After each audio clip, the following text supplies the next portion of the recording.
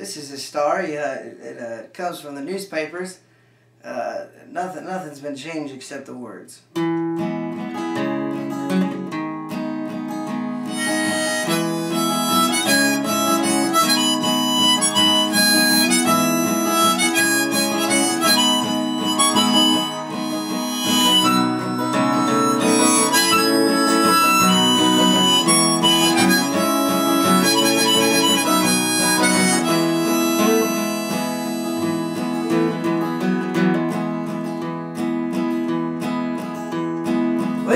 Sign singer killed poor Hattie Carroll with a cane that he twirled round his diamond ring finger at a Baltimore hotel.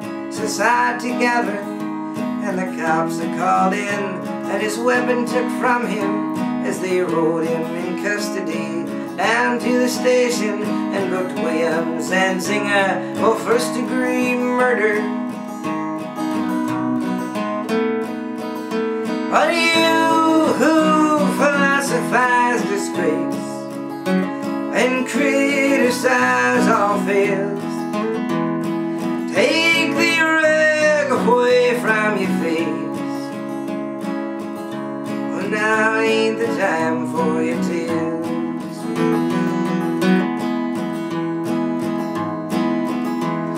Williams and Singer at 24 years owns a tobacco farm of 600 acres with rich, wealthy parents who provide and protect him in high office relations.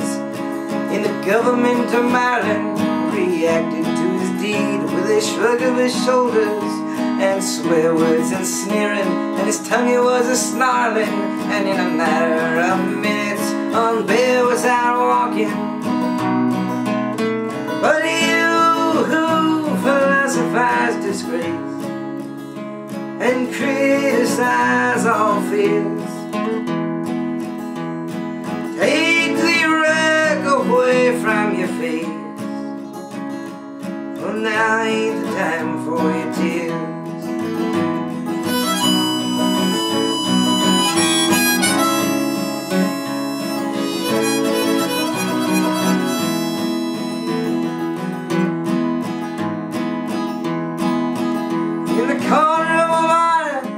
Judge pounded his gavel, sure that all's equal, that the courts are on a level, that the strings in the books ain't pulled and persuaded, that even the nobles get properly handled.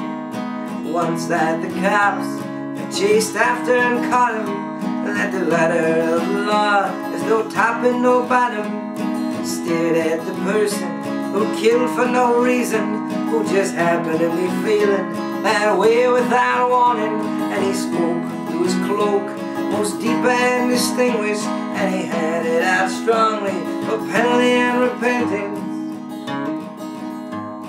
Williams and Singer with a 6-month sentence.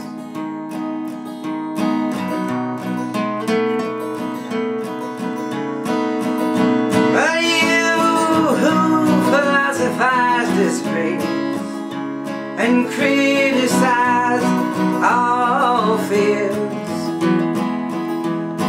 bury the red most deep in your face. Oh, now's the time for your tears.